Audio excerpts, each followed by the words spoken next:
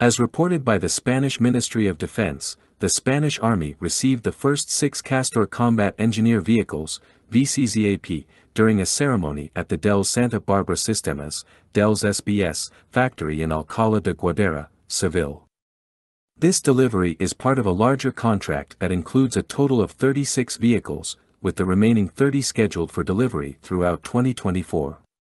Under the Pizarro Phase 2 program, Del's SBS is contracted to supply a batch of 36 VCZAP vehicles, along with 83 Pizarro infantry fighting vehicles, to the Spanish Army.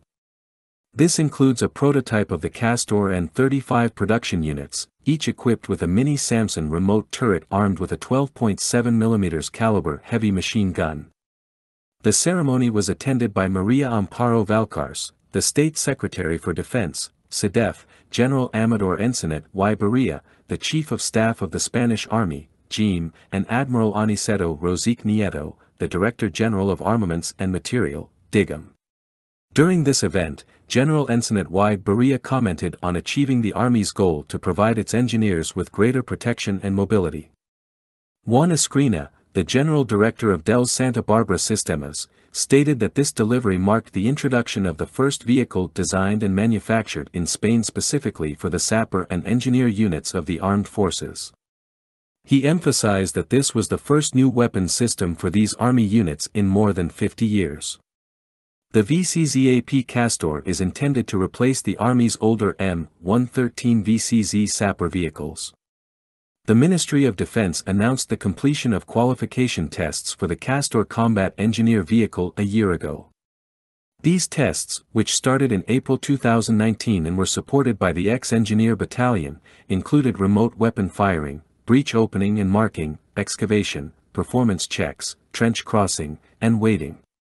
Based on the ASCAD-2 Pizarro platform, the VCZAP Castor Armored Engineering Vehicle, AEV, is capable of tasks such as leveling, filling trenches, and clearing obstacles.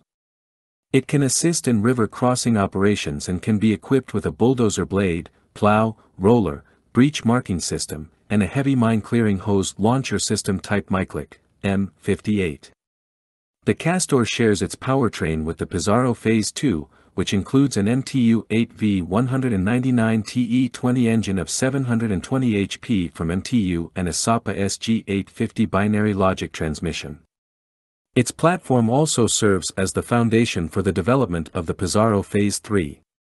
The VCZAP Castor weighs between 31 and 35 tons and can carry up to 13 tons of mission elements, armor, and weaponry.